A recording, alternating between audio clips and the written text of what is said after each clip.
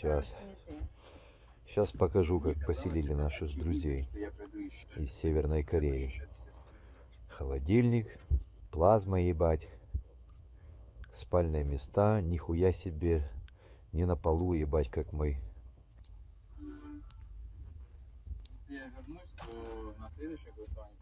Генератор там стоит, газовая плита, чайник. Вот буржуйка, а мы, ебать, в грязи, в говне, по уши. Зато они, блядь, в тепле. Вот. Сейчас покажу, как поселили наших друзей из Северной Кореи. Холодильник, плазма ебать, спальные места, нихуя себе, не на полу ебать, как мы.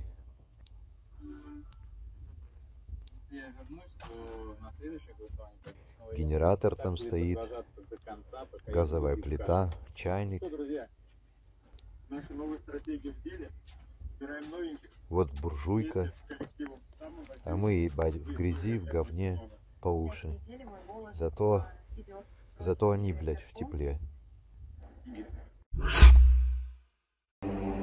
Footage of North Korean soldiers training in the Kursk region of Russia has been released. The North Korean military in the Kursk region are undergoing mine explosive training under the supervision of Russian instructors. It is reported that the exercises with the military of Kim Jong-un in the Kursk region were extended for 2 more days. They say that one of the DPRK soldiers has already died. He has been shot by DPRK soldiers at training. One Russian soldier claimed that the Koreans mistakenly shot the Russians. In his nightly address, President Volodymyr Zelensky of Ukraine seemed to confirm that North Korean forces had entered the fight, and he called on Ukraine's allies to assist in confronting this new threat. The first battles with North Korean soldiers mark a new chapter of global instability, he said. Together with the world, we must do everything to ensure that this Russian step toward expanding the war, this true escalation, becomes a loss.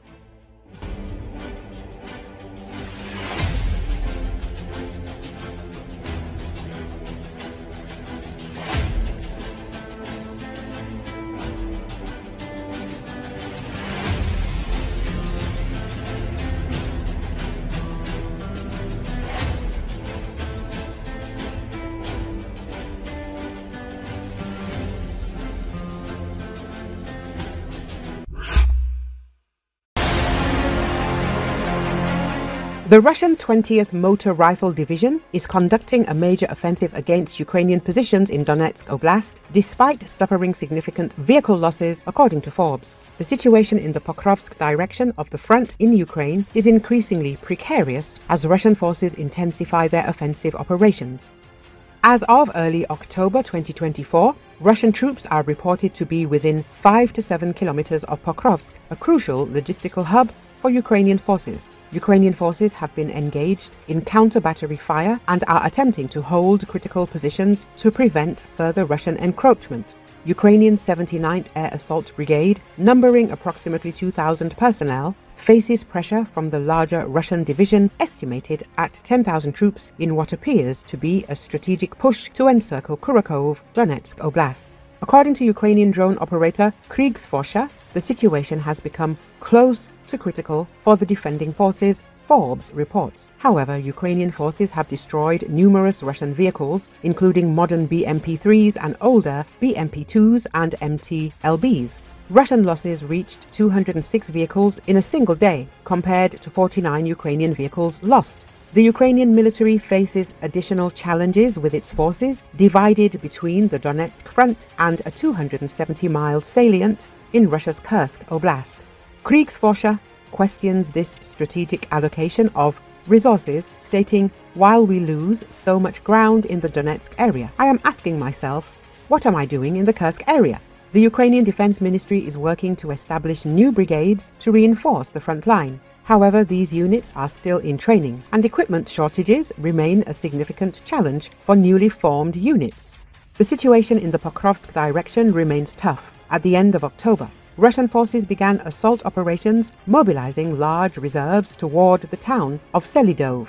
Russian forces are shelling with various calibers of artillery, actively using electronic warfare systems and attempting to employ armored vehicles. In the Pokrovsk direction, Russian forces are employing large numbers of personnel and frequently using mass infantry assault tactics. Pokrovsk is strategically important and offers logistical advantages.